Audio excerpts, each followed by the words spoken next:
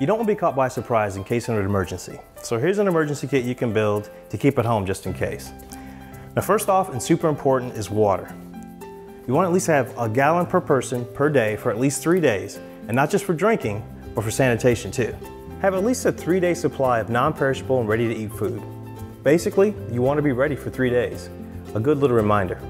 It's always useful to have a battery-powered or hand-cranked radio. And since we're on the topic, some extra batteries. And not just for your radio, but for your flashlight. Because you don't want to be left in the dark, literally.